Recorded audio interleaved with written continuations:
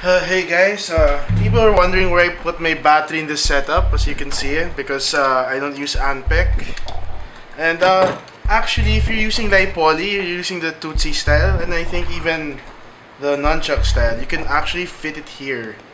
So I'll demonstrate how it works. So basically, you have to remove the buttstock, depending on the buttstock. So for a CTR buttstock, all you have to do is put it all the way back, get a flathead screwdriver, put it into the pin here, pull it back as far as you can, and raise it slowly like so. From there you'll be able to expose the buttstock. So as you can see, with the Tootsie roll, you'll be able to push the battery in place, really deep in. The only problem is that we consider the wiring of the gun, it's gonna end up showing some slack.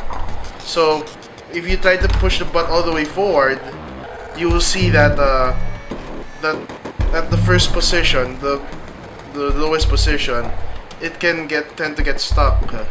So the disadvantage of using this setup is that you have to start at the second position all the way to the sixth. So for tall guys like me, I really didn't mind. But for other players who play with the buttstock all the way down, you might want to consider another option. So to put it back in, all you need to do is make sure that the whole wiring is in place, putting it nice and slow. Once you feel that lock because of the pin, all you have to do now is get the same screwdriver, push the pin all the way down, and it should slide back with ease. So like I was saying, as you can see, the position, it's really at the outer, it's really close to undetectable, and as you go forward, it still works. The only problem is when you try to reach all the way forward, it won't fit anymore. So anywhere else it will work.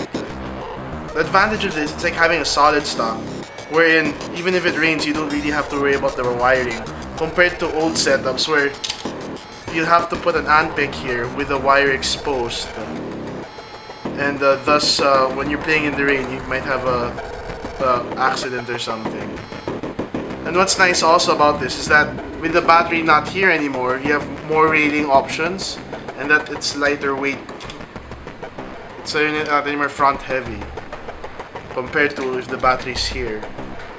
Very useful, especially when you add attachments like flashlight and sling adapter. And with poly, the rate of fire is really good.